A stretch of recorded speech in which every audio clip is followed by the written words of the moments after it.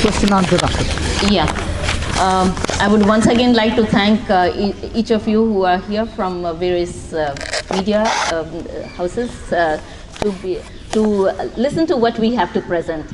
Now, most of us who have come out in the open so passionately today is just because we love this university. And we actually, when I say we love this university, it is not only JNU, but it is an institution called JNU, which has been the character of which has been enshrined in some of these documents which Sudhir was talking about. And people before us have meticulously taken time and effort, even if it meant inconvenience to them, but their commitment to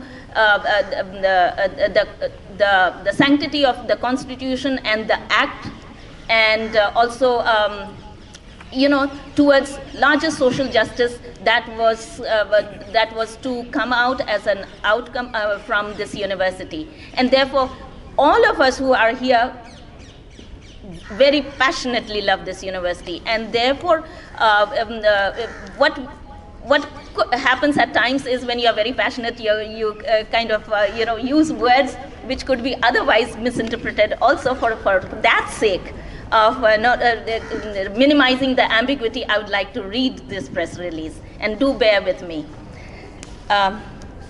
Okay. The JNUTA organized an Aakrosh Dharna today in the university following the decision taken at its GBM held on 16th February 2018, in which a sense of distress emerged regarding the situation on campus. A large number of teachers participating in this dharna to protest against the undemocratic, authoritarian and unilateral function of the JNU administration and the VC. The JNUTA is clear that it is this way of functioning, marked by flagrant violation of due processes and the complete refusal to negotiate with the stakeholders, which is responsible for the current crisis facing the university.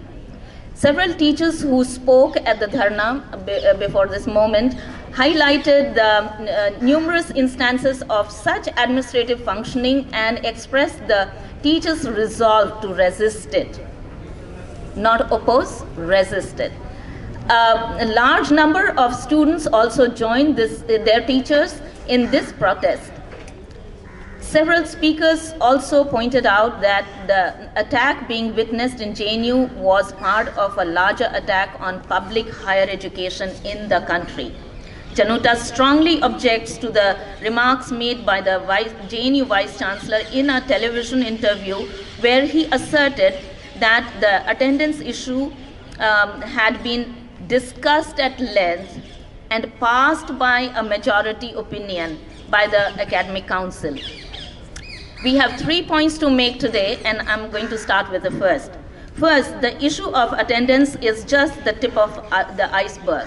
There have been many instances in the last 2 years where the Academic Council proceedings have been circumvented. Numerous members of the Academic Council as well as JNUTA have been raising objections about the manner in which Academic Council meetings are conducted. The chair has not allowed discussions on crucial issues. Opinions have been overruled and the minutes misrepresented. What happened misrepresent what happened in the meetings. Several AC members and centers subsequently raised objections in this regard, but these objections were not taken into account in any manner. Instead, the administration has been issuing orders that completely overrule the views of the primary decision-making unit as per the JNU statute, that is the centers, the Board of Studies, schools, and then thereafter AC also. In addition to several centers, JNUTA has also raised objections to the mandatory attendance circular. It is important to note that it is not just the substance of the mandatory attendance that is questionable, but the manner in which it has been imposed, with a subversion of consultative procedure through a process devoid of consultation and due process.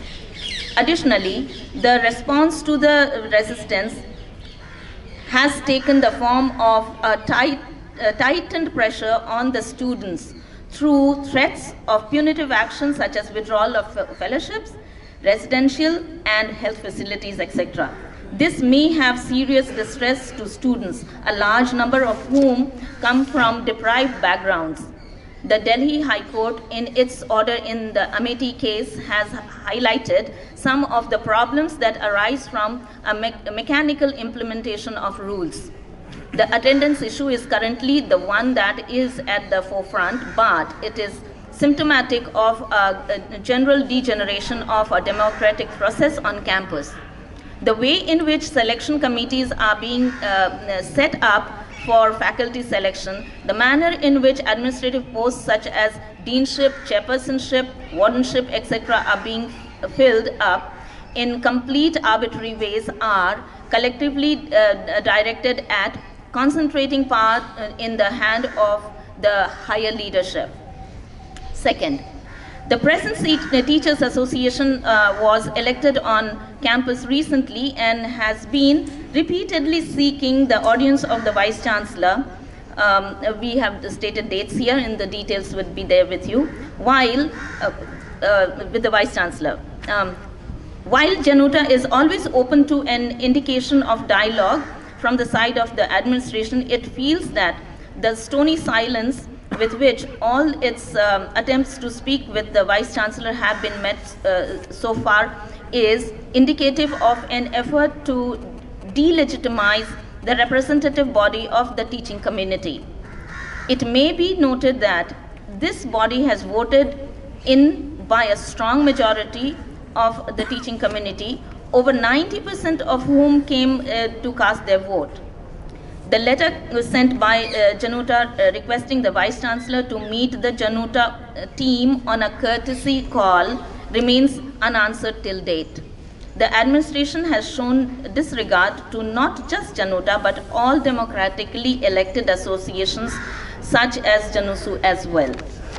On 15th, 16th February, when the students assembled at the administrative block to seek audience with the Vice Chancellor, JNUTA approached JNUSU leaders and appealed to them to lift the sit-in.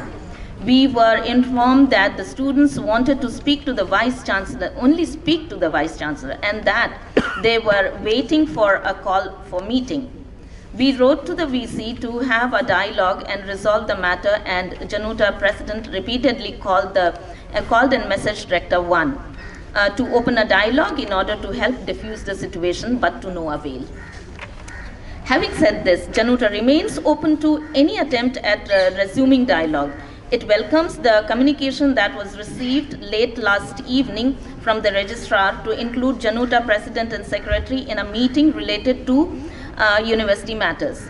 Although we received this intimation on a Sunday evening after the call for this press conference. JNUTA welcomes any initiative whatsoever to open channel of communication. However, JNUTA hopes that future communications are communicated first to JNUTA and then tweeted for public consumption. Third, it is ironic that university is ready to implement compulsory attendance rules for students without paying any heed whatsoever to issues relating to the teaching aid, which have long remained unattended. It is a crying need for infrastructural upgradation. Teachers struggle for basic facilities such as computers, rooms to work in, and proper laboratory conditions. So students, if they are to come and attend and mark their presence, it's not only, there is no place for them to work if once they come here. The library is under pressure due to its limited seating capacity. Academic buildings lack safety measures such as fire exits, and the science schools struggle for space for laboratory and equipments. Far more damaging than the infrastructural shortage is the fact that promotions of several faculty members have been stalled since long, leading to demoralization of the younger faculty. A distress situation currently exists on campus, resulting from the mechanical policy experiments of the administration. JNUTA is committed to contributing to the building of a healthy campus that is conducive to learning. It is concerned at the manner in which the image of this great institution and its community are being tarnished. This university has transformed the lives of so many students as well as teachers who are first-generation academics of their family, and in many cases, even their entire village. JNUTA is committed to preserving the pro-poor, pro-people vision of this university. JNUTA demands an immediate withdrawal of the circulars issued on attendance. This issue must be debated in the Academic Council in a proper manner first. We also demand that the Vice Chancellor convene the Academic Council on 23rd of February, which was a date earlier announced and has been deferred now. But this meeting be on 23rd February as scheduled earlier.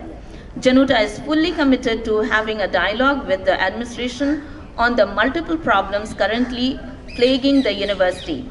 However, if our demands of reinstating the JNU ordinances and statutes, as well as withdrawal of the arbitrary diktat, are not met, JNUTA will be left with no option but to intensify the struggle. Thank you.